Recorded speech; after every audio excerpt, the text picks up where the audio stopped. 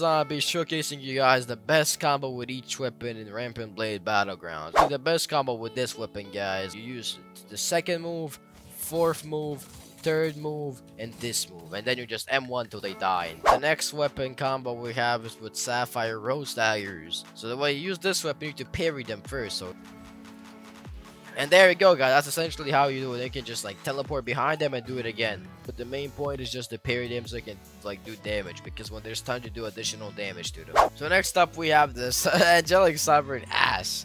So this weapon is pretty bad. There's really no combos for this weapon.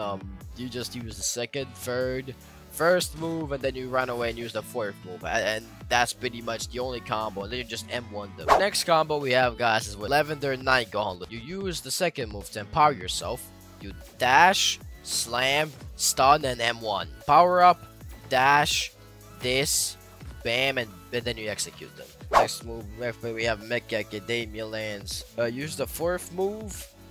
You can use the third move, second, and just this. Fourth, third, second, first. Or you can do fourth, third, first, and then second. Fourth, third, first, and then you use second.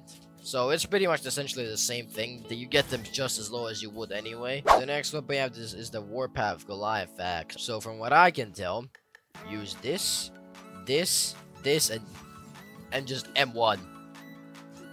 So this axe only has one attack move, and that's the M1 and the fourth move. So that only a fourth move is attack move.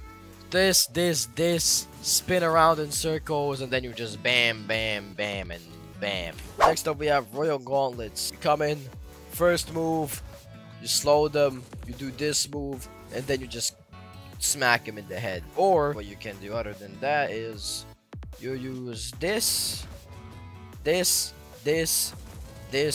and this. The next weapon we have is the Cyber Lilac Sword. Now this weapon is only pretty much good when you have stacks of kills on it, but when it's in normal form, it does really not that much stuff. So speed, this, blah, and bam, bam. And that's pretty much the best thing to do with this move. If you have 5 stacks on you, 5 kills on you, it's gonna insta-kill pretty much anyone. Next up we have the Azure Slasher Gauntlet. What you're gonna wanna do is come in at a distance, basically, and just use this move. Charge it up if you can. This, M1, M1, M1, M1. And you can either use this move to speed up yourself, or if you're low, you can use the fourth move, which just makes you immune to dying. And then when they try to run away, you just spam this move. The next weapon we have are Serpent Daggers. So essentially, the way you use this weapon is very funny, because I don't literally know. You use this move, this, bomb, bam, and then you just M1 and stun them into oblivion. Alright, boys, so next up we have the Night Slayer Daggers, the Game Pass weapon. So this weapon essentially does 100% damage bonus when you're invisible. Go invisible, throw these 2 knives, and just one-shot them pretty much. That's pretty much how this weapon. So the key is, so let's say I'm invisible, blah blah blah, and I just come to Tron 100 damage, boom. Or when they try to run away, then you use this move to slow them down. So Tron try to run away from me. As you can see, I have slowed them. I can just hit him with the kunais till death. Next up, we have the Vampiric Ember Axe. This, and just this, and M1s. And that's pretty much all you can do with it. Second, fourth, and first move. Or you can go fourth, second, first move. So this right here, guys, this is what you call the Azure Passion Axe. So essentially, there's a simple combo with this. You go fourth move to hook them, this, and then just this. Or you can use the third move, second move, and then the third move. Pretty simple stuff. Or you can also do this. You throw this at them, you hook them, and then you just slam them, and then you use this move. Alright, boys, next up we have Dawn Order Sword. So my friend Tron is an expert with this weapon, so he gave me this combo. So he says you go second, first, and fourth move, and then you just spam M1. Second, first, fourth, and if you're low, you'll pretty much kill them instantly with that. Alright, boys, next up we have Raven Crest Sword. The fourth move, the two move, twice, bam. And then you can just spam this and run away while you spam it. Right, guys? Pretty simple combo. Fourth, third, second, first. It's pretty simple. So forward, fourth, third, second, first. Venom Reactor going to go first, third, fourth, and second. And they're pretty much dead, as you can see. Even the new people that come at you still die because you just gay. You can do this too. You go fourth, first, this, and this, and that's it. They're dead. Next up, we got the Astral Mountain. So he says what you need to do with this weapon is third, first, fourth, and then second, and then you're like gaming. Alright, we have the Draft Stream Sword next. First ability. Second. Then you dash and you use the fourth ability. And then you use this ability, and this ability, and this ability, and this, and then you spam Yeah, them. just like that, but you kind of miss the one. I call this.